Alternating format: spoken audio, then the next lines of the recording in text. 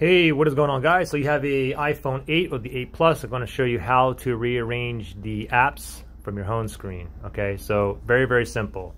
So first thing you got to do is press and hold any app. Basically go to the home page where you want to move an app. Let's say I want to move this iMovie to another place on the home screen, so I'm just going to go ahead and press down like this. It doesn't matter if I press the iMovie or not, but from here now I can go ahead and drag it. Now basically this X is if you want to go ahead and uninstall it or delete the app, but we don't want to do that. We just want to rearrange it. So as soon as you press and hold down, it starts wiggling and you get the X mark here. And then from here you just grab the app and you can place it up here like that, or you can just go ahead and grab it. You can move it to another spot on the home screen like that.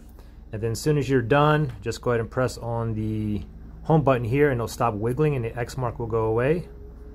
Just like that, okay? Again, I'll go ahead and let's move the YouTube app. So I'll press and hold. Everything is wiggling, you see the X, and now we can move this YouTube app. Oops. Oop, let me grab that anywhere we want. I'll put it to the first home page right here and we'll bring it right up here. Let go, just like that. That's where I want it. Press on the home button and there you go. Pretty simple. Thanks for watching, guys.